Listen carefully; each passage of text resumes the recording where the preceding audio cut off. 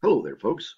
Hey, this quick video today. I'm taking a class program that I teach, and we do this in class, and we build a bunch of stuff in one of my virtual classes and create a bunch of things. But what I'm doing here, I got to thinking about this. In my normal class, we do some logic to keep track of how many gallons someone puts in a tank and how many gallons somebody takes out of a tank, or just some quantity.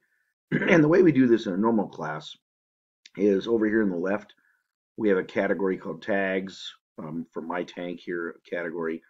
And we do a bunch of stuff in here, this stuff. But there's a tag here, a couple tags, pump and valve. And the pump tag, in the normal class I teach, we go over here to the triggers tab and we do some things when the person turns on the pump. We do what we call get start level here. Notice it's complex.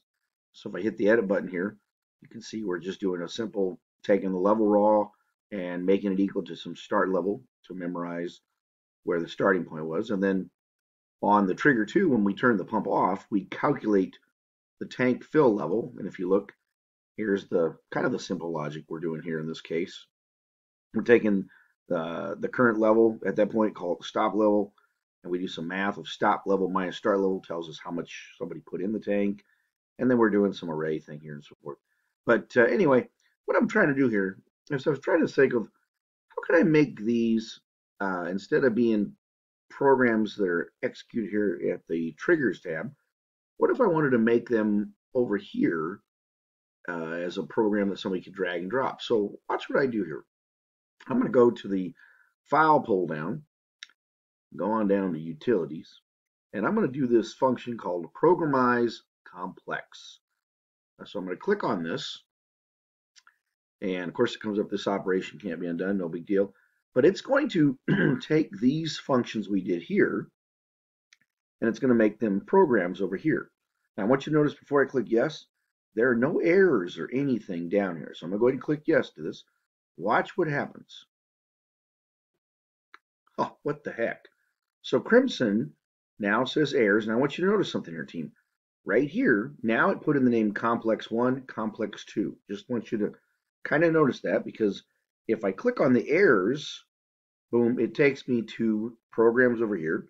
And here's that complex 1. Now notice, it says the word was, and you'll see this on all these programs. The word was, which is interesting, because when something compiles and it doesn't reconnect to a tag or so forth, you get this was function, or it was this, but now it's not. So you're asking, or you're wondering, well, what's the problem right now? Why is this not working? Well, if you look here, team, let's see if I get my arrow tool to work. Over here on this side, these tags that you see are all at the root directory. However, there was a tag here called level raw that, by the way, is in the category called my tank directory, and it's in here. Well, once we compiled complex, the complex tool doesn't know to nest this, or didn't know to nest this. So this is why it's given this was.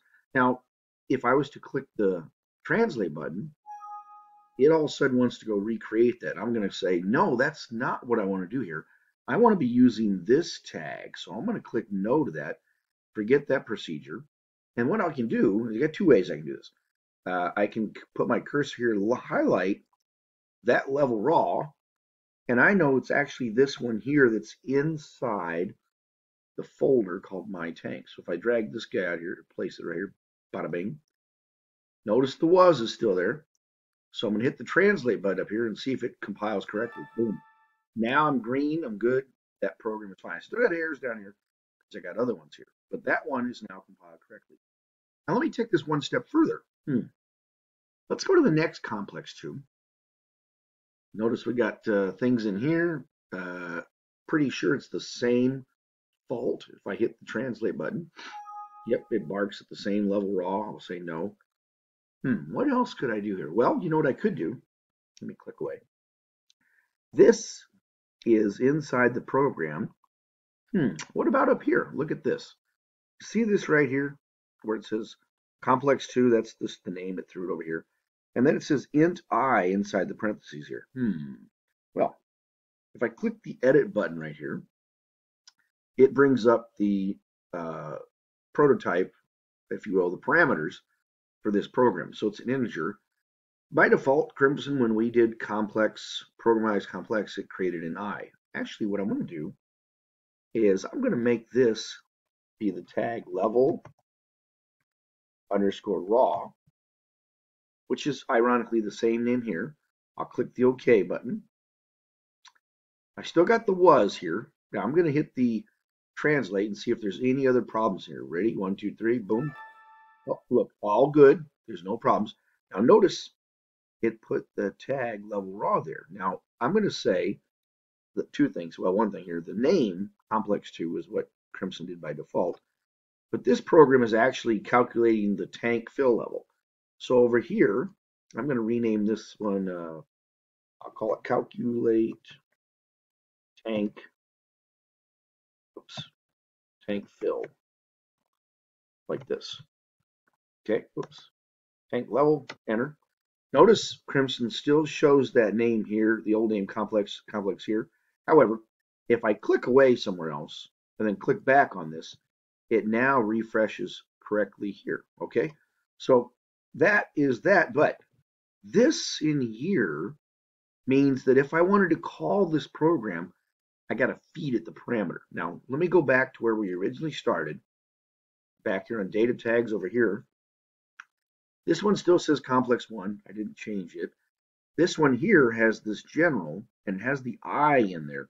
Well, what I really need to do is I need to put this, instead of the I, which is what originally was declared, interesting, that's still I, that needs to be the tag called level raw. So I'm going to delete that, and I'll drag the level raw right here into the parentheses. Notice the black line. When I get the black line to drop in the parentheses like that, that's what I want to feed that parameter. I'll click the OK button. And at this point, that should work fine. I'm going to go back and fix this one because this code name is bad. So I'll go back to programs. Complex1 was actually get start level. So I'm going to call this one get start level. Once again, notice here doesn't change. If I click somewhere else and then refresh, then it changes. Now if I go back here to data tags, get start level, but again, there's that parentheses I. I'll click the edit button. I'm going to put my cursor in here. I'm going to delete the I, and I need to feed it the level raw. So I'll drag it right here. Notice the black line. When I get the black line in between the parentheses, I'll drop it. Boom, boom. Perfect. That's exactly the way we were before. And that's just one way in this example that we're using the Programize Complex. Obviously, I still got errors because I got all these other ones I got to fix, but you kind of get the gist of where I'm going with this.